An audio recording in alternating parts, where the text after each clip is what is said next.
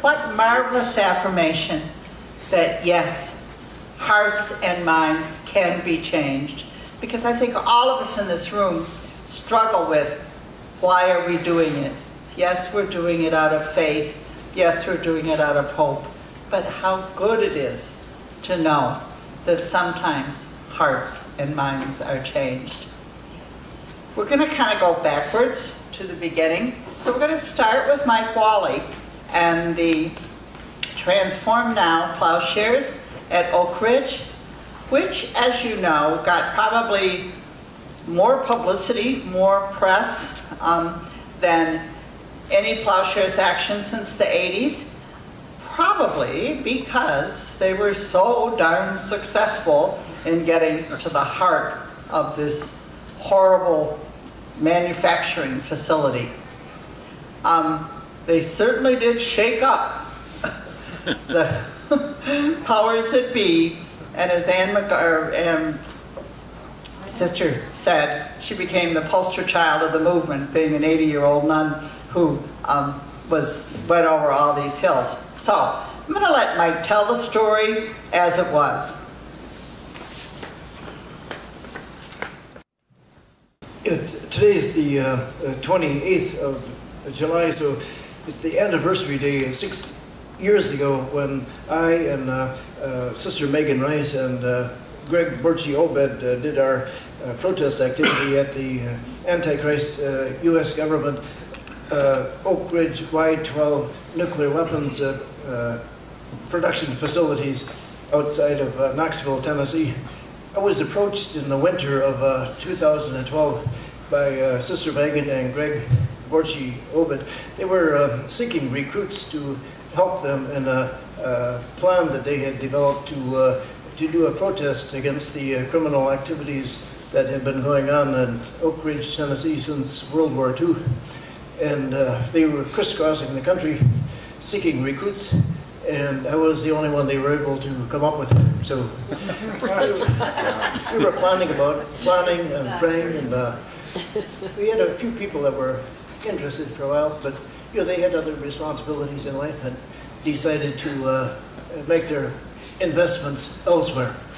So we were months in planning, prayerfully, a vast network of supportive people who see the wisdom of sending these nuclear weapons back to hell where they came from, supported us. And we very carefully planned, and a lot of it was repeat planning and preparations from many other plowshares activities that had been done over the decades since 1980, other Carl Cabot and others. So I don't know what else to say about the preparations. We had support locally in the community, and then early in the morning and the wee hours of the 28th of July, we lighted out to the Oak Ridge Y-12 site. We were dropped off. We had 2 pairs of bolt cutters. We cut through 4 fences, and we went through the long walk through the woods before we got to the top of the Pine Ridge, and down in the valley below us. So it looked like we didn't know otherwise, looked like just a regular town, many lights, but no traffic except for one patrol car that went by. So it went by us, and we hustled down to cross the road, but then it came back on a return trip, so we had to crouch down. Then it passed by again. When we hustled up, we didn't have any time for to have any prayer meetings or anything at that time. We wanted to hustle up and get to the building. So we cut through the last 3 fences, and we poured the blood. We spray painted our messages. We gave reference to the prophet Isaiah.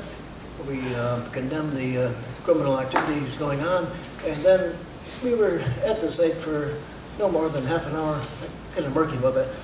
And then the one single officer, Garland, as we later learned his name was, he showed up didn't even pull his weapon. Then he summoned other people through a walkie-talkie or electronically, whatever. A few minutes later, others arrived. We were taken into custody. We were spread eagled on the ground, and we were taken to, late that morning, about 10 o'clock maybe, we were taken to the Blount County prison, jail, a suburb of Knoxville, Tennessee, and we were kept there for about a week. And Greg, he decided to stick around in jail because he has a further opposition to the criminal activities going on at Oak Ridge Whitehall. Sister Megan and I took the opportunity to agree to reappear for later court dates, which we did, and we were threatened repeatedly. First, they had a minor charge against us, but then we refused to cooperate, and then they kept upping the ante, and we finally wound up going to court in the following May, 6th through the 8th of May of the following year of 2013.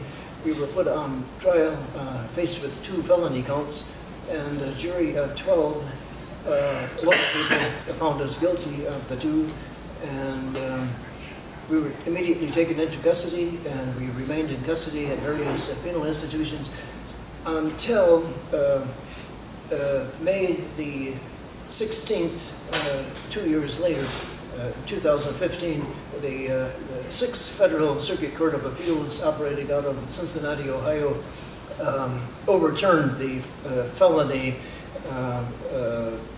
charge that said that we were guilty of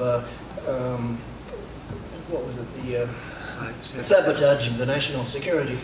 But they overturned that one, so that left one charge. They claimed that we destroyed government property. Well, our attitude about that is that the torture tools and the nuclear weapons and all is all part of the criminal activities. They have no legal right to exist. We destroyed no lawful property whatsoever, and a lot of this ground about the relative issues have been pretty much covered, so I'll just wait for the question and answer and discussion period later. Thank you.